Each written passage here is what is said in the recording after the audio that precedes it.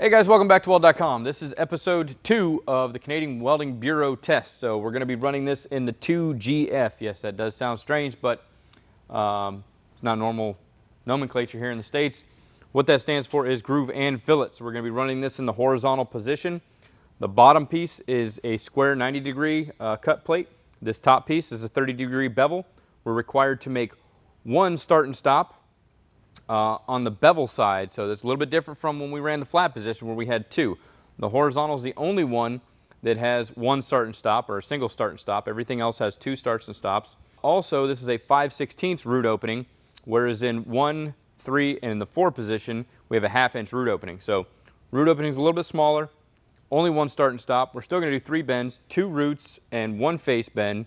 Let's go ahead and get into it. All right, so let's talk plan of attack. So I went ahead and put a just a bent piece of electrode up here. That way it gives me a nice visual indication of where I need to stop, just in case I don't see that soapstone mark while I'm underneath the hood, which it's a good possibility I'll miss that completely. So this is kind of like a hard stop. I'll go ahead and break the arc here, do the tie-in. I'm just going to point down at a 45-degree angle, hitting the backing strip and this 90-degree plate here. I'm going to run that bottom pass first, break the arc, we'll clean it up, we'll check it out. We'll go ahead and proceed with the tie-in, and then I'll go ahead and hit the bevel right after that for pass number 2.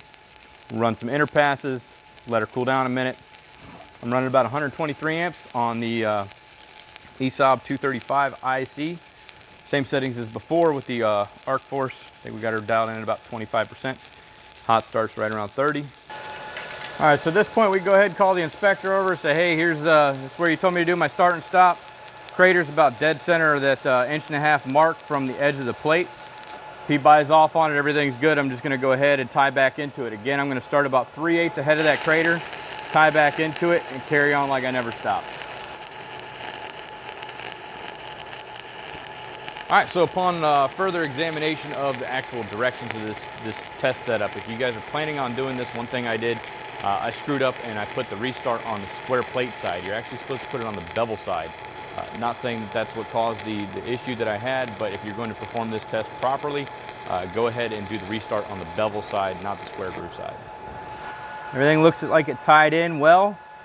So what I'm going to do now is just run the third pass. So I'm going to start my inner passes all the way until I can get ready to go to cap. So I already have one layer of weld in there. I'm going to go ahead and put this next pass in, kind of see where I'm sitting. Probably going to have to definitely going to have to put 2 in here. I just want to see how close I am to the surface before I go ahead and go to cap. Anytime you're going to do any sort of weld test, you're laying the foundation for your cap. So I mean, your cap actually starts when you put your root in. So everything that you're putting in on top of that root is going to reflect on your cap. So if everything is nice and smooth underneath, your cap should reflect that. When you start getting high spots or low spots or anything like that, that's when you have to start making a plan in your head. Maybe I only weld from here to here because I have a low spot and everything else is exactly where I need it. I can put whatever bead sequence in here that I prefer. It's recommended that I use stringers.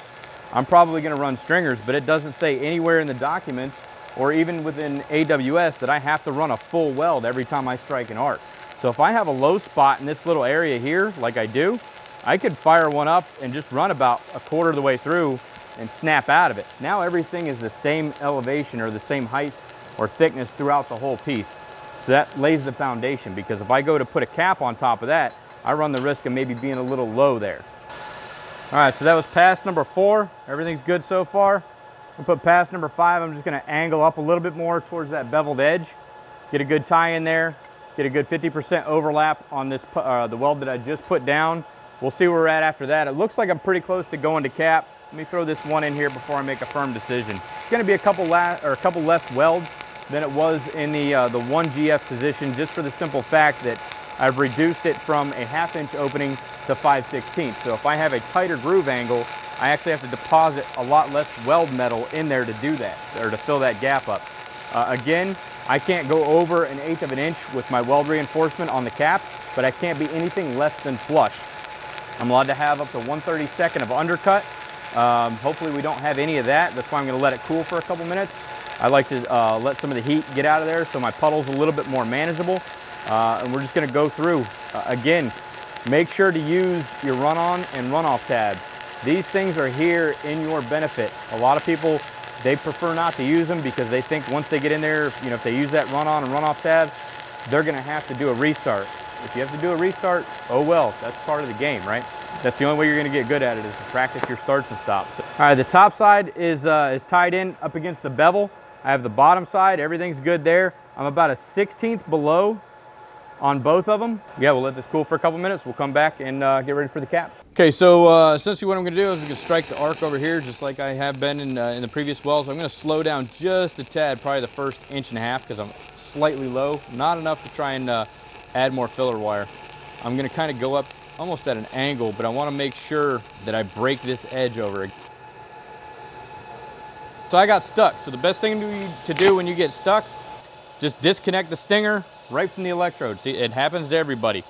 I disconnect the stinger here because if I would just try to break it, if I get any arc strikes on the plate, that plate is it's now a really good practice plate. So disconnect it here, let it, you know, freeze for a second. Now I'll just be able to snap this off and I'll go right into a restart right here after I get this cleaned up.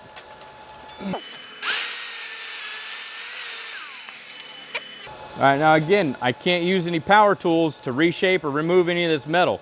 Luckily, I've got a decent sized crater here. So again, I'm just gonna start about 3/8 ahead, strike it, pull back, and then continue on like I never stopped. Everything looks good. I'm biting into that edge, so I'm just gonna keep that same technique, same momentum all the way through. Not sure why I stuck. You know, sometimes it just happens. You can't do anything but own it and work through it. I mean, this is part of being a welder. You gotta know how to do this stuff. So that's why I said don't fear tie-ins. You're gonna have to do them once in a while, whether you like it or not. Again, I'm gonna try and get about an 1/8 inch of my of the bottom toe of my weld to come over here and cover this hard edge right here, and then I'll just be able to stack the other 2 welds right on top of that for the cap. Almost like building a set of stairs. We always start at the bottom and work our way up. That's just gonna lay more foundation for me to build the next pass on. I want something for it to sit on. Right now I got this nice little ledge. That weld that I'm gonna put down now is gonna act as a step for my next weld, so on and so forth. All right, here's the spot where the arc got stuck. We're just gonna turn that into a happy little tie-in. So we're all good here. I'm above flush all the way through, no undercut on the bottom that I can currently see. Every part kind of grabs the tip of that welding rod, so I'm not worried about that. I'm gonna go ahead and strike off. Remember, I'm gonna cover this pass up 50%, go right through here, build that next step for that final cap. All right, so as you can see, as I'm going through here, I'm just making sure the bottom part of my toe is covering up that first weld, the first weld of my 3-bead cap, 50%. As long as I can maintain that, I'm doing good. I don't want to go up too high. I don't want to wash into the top edge of that beveled plate because that's going to give me a good visual line to follow when I put that 3rd cap in. Once I get down here to the end, I'm going to slow down just a tad, kind of play around in that puddle a little bit because I want to build that area up. That's the end of the test plate, but it's still in play as far as when it comes to inspection, the visual inspection. I want to make sure that I'm at least above flush, or flush to you know, no more than 1/8 of an inch.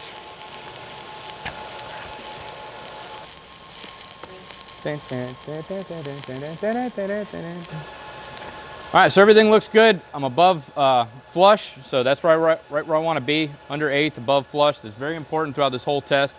The next thing, I didn't want to deteriorate or compromise this top edge here because now I've got a good visual representation while I'm under the hood of where I need to drag that puddle up to. Because remember, the edges of my puddle are eventually going to be the toes of my weld. So if I'm paying attention to the edges of my puddle, I know where the toes of my weld are going to be. I want the bottom toe to cover up pass number 2, 50%, and I want the top part of my puddle to cover up the other 50% of that weld. I want it to be above this hard edge right here. I want to pay a little bit more attention to the top, so I'm probably going to push that puddle up there just a little bit, hold for a split second, because I don't want any undercut. If I travel too fast, I can get undercut. If I travel too slow, I can get a wide bead profile that's going to be hard to control. So I just want to maintain a smooth, steady travel speed and just kind of watch the edges of the puddle. I'm pretty happy with it. So other than the fact that I got stuck right here, but it was right outside the welding zone, so I'm not too concerned about it. Just kind of wanted to build that area up a little bit, didn't get the opportunity. I don't know what's going on with me. everything looks nice and clean. I'm gonna go ahead, take it down now. We'll take it over to the table. We'll throw some inspection tools on it, see how it looks, you know, using some gauges. If everything passes, we'll go ahead, get it cut up, take the front cap off or take the weld off. We'll remove the backing strip and we'll go ahead over to the bender.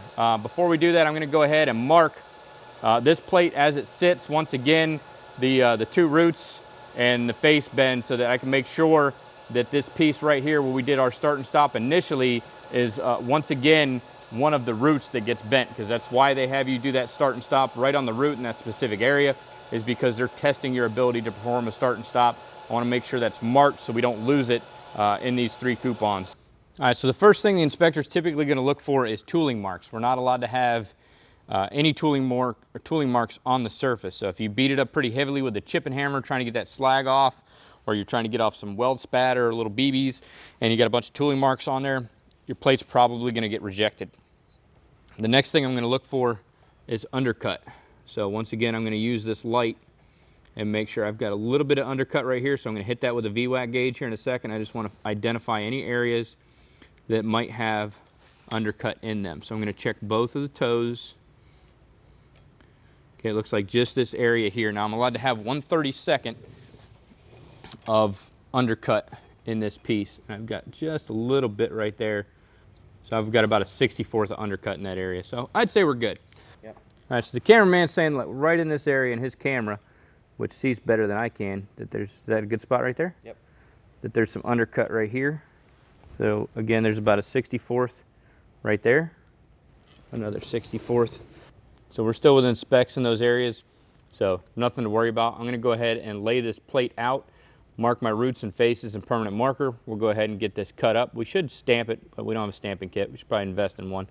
We'll get this cut up, get the weld face taken off, take the backing strip off the back, radius the edges, and then take it over to the bender and see if I got it what it takes to become a 2GF CWB welder. All right, so I have everything laid out. These are all the 1.5 inch strips that we're gonna be taking out. I'm just gonna use a cutoff wheel, 6-inch cutoff wheel once again to take care of them. But I wanna go ahead and mark out this is going to be 2R, position 2. This is gonna be a root bend. This is going to be 2F, position 2, face bend. And then over here where we had the tie-in with the root, this is going to be 2R as well. So I'm gonna go ahead, cut these up, get them prepped, and I'll meet you guys at the bender. All right, so everything's prepped up. I got the face, the 2 roots. I'm gonna go ahead and bend the face first because I do have one tiny little indication right here that's kind of got me worried. So I'm gonna try to save that for last. Let's go ahead and see how they bend. So again with the face, I'm gonna go ahead and put it in the bender, face down so that all the pressure is applied from the ram to the back side or to the root side of the plate. And it's gonna put all the stress and force down here on the face of that weld.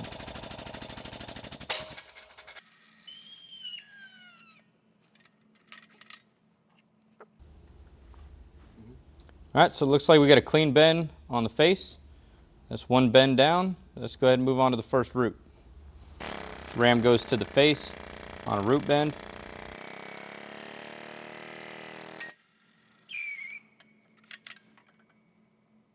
All right, another clean bend on the root.